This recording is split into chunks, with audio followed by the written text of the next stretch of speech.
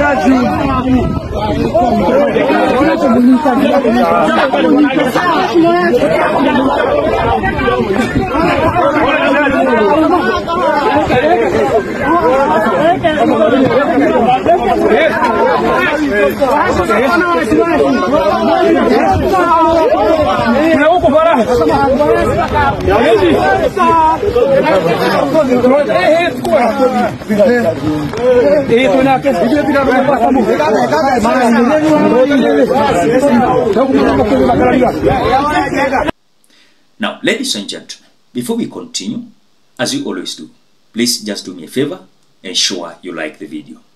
When you like the video, you automatically support the work that I'm doing in this channel, because sometimes you watch and you forget liking the video. So this is just a reminder, as you watch, ensure you like the video. Now, it is so nice, as I can see Kenyans are realizing that the power belongs to them. It is not way round. The way you can see these members of parliament are showing us like it is them who usually donate powers to us. When the Gen Zs stormed the street June 25th and they breached parliament, that was over. It was over, Kenyans.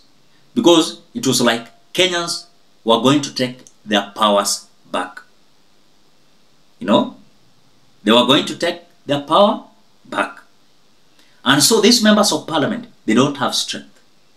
These members of parliament you're seeing today, they cannot tell us anything. If they play around, they face the consequence.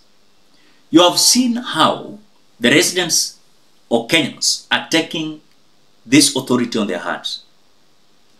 If you come with rhetoric stories or narratives, they will not accept. How many times you have seen Akina Cecil Mbarire being heckled in Embu? How many times Akina Irungu Kangata in Nyeru being heckled? How many times you have seen William Ruto being heckled in Nyamira, being heckled in Kisumu, being heckled in Bamburi, Mombasa, being heckled in Western Vihiga and some part of Kakamega? You have seen William Ruto being heckled in Nairobi. Look at Soweto and several parts of Nairobi. You have seen William Ruto being heckled in Mount Kenya region. So you can tell that Kenyans are tired with the type of leadership we are having. In other words, they're just waiting for 2027. In fact, it is just a waste of time. If today could have been election today, they have already decided William Ruto and his people, they must go. But on the same note, as much as we are under Constitution 2010, we have freedom of expression and we have freedom of opinion. As much as we must allow these members of parliament to have freedom of expression and freedom of opinion, there are some opinions we cannot accept. There are some expressions we cannot accept. It is me that I analyzed a video of Sabina Chege requesting for forgiveness, that let the people of Kenya allow them to go to their constituencies so that they can do their work. When this member of parliament is coming out to say so, remember one thing: the ground is hostile. Listen to her. I want to urge that we keep peace and beg Kenyans, as your leaders come in, they are fighting for this CDF and GAF and all the funds for your benefit. Kindly allow them to work. We may differ in opinions, but allow your members to come to the ground and work together.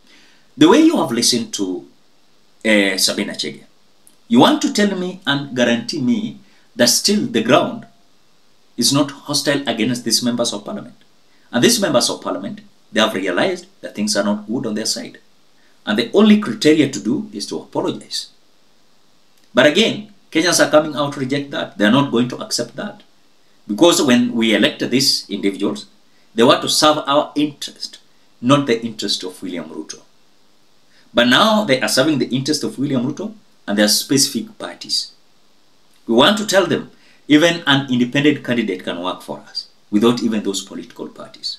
But the problem is, again, you can elect a member of parliament independently without any political party. But it is easy to buy him or her because she has no authority under any political party. But again, if he or she decide that is going to decide of course, they serve the interest of William Samoei Ruto or the president, forgetting the interest of the people, then I can assure you things might not good for his or her side. So I think when this member of parliament is being shown the door, it is very clear Kenyans are tired. We cannot continue having members of parliament hiring our fellow citizens to beat us in burials, weddings, and church services. And I think the step that the people of LIMURU has decided to take, it is very good. And I think this should continue. Any member of parliament who is planning goons must be shown discipline. Going forward, we must have leaders who can even walk freely without even firearm. Freely, because there will be a good rapport in between the member of parliament and these residents.